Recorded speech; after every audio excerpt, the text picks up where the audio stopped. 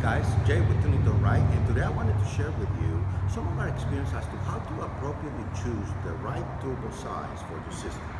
Now, as you may know, we offer our turbochargers with two choices. One is the 3071R, and the other one is the Garret 2860 series.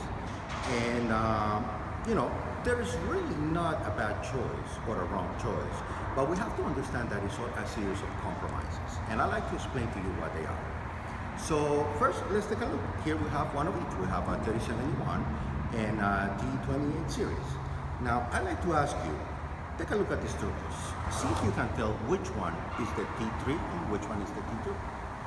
That's the front.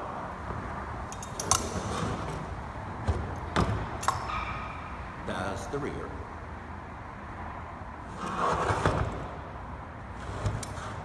That's the side, and we can see the approximate comparison. Okay. And this is the flange.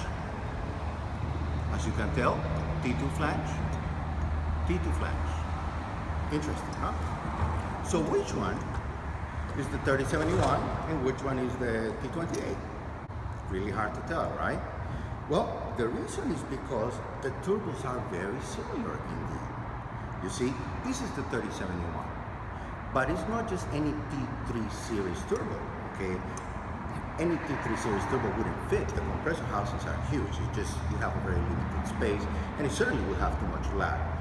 This is a T3 series turbo, but it comes with a T2 housing, you see? Now the main differences that we have here in these T2 housings are going to be the size of the wheel and the size of the exit of the exhaust.